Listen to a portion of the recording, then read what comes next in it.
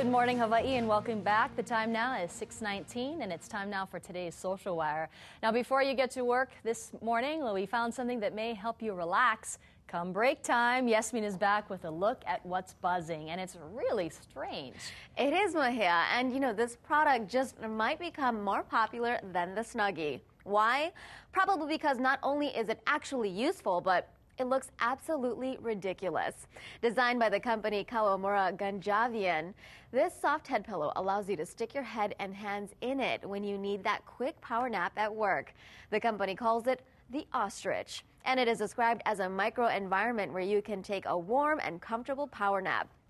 It's neither a pillow, nor a cushion, nor a bed, nor a garment, but a bit of each at the same time. It's like a cave for your head and hands, isolating them for a few minutes without you ever having to leave your desk. I kind of want to try it out, actually, Mahia, but how do you breathe in that thing? No word yet on when these will actually be available for purchase.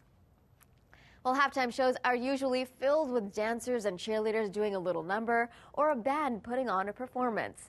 But this past weekend, it was a mascot who gave an explosive show. Check out this viral video. The mascot of the Indiana Pacers was in town to put on a halftime show when he dunked, and quite a show it was. Take a look at that again. We're going to be replaying that video. The furry yellow and blue creature named Boomer gained a lot of fans this past Saturday night when his first dunk completely shattered the backboard. Boom! Right there, bringing down the rim and all the glass and appropriately the house in the process. With only one usable hoop left, the game had to be moved to another gym.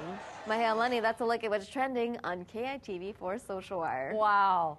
I'm so amazed he didn't get injured because that's a pretty fantastic flip he did there. That was incredible. Or even the cheerleaders who were at the bottom out there. So I don't think that I'm sure they planned it out before that. They had a little practice runs, but they weren't expecting that thing to shatter. Wow. And I certainly wasn't expecting to see an ostrich this morning as well. But you got to buy it, Yasmin. That was bizarre. I think we should, just for kicks and giggles. Take a look at this again. I think Felix would appreciate this. I think we all could appreciate it. It's actually pretty cool looking.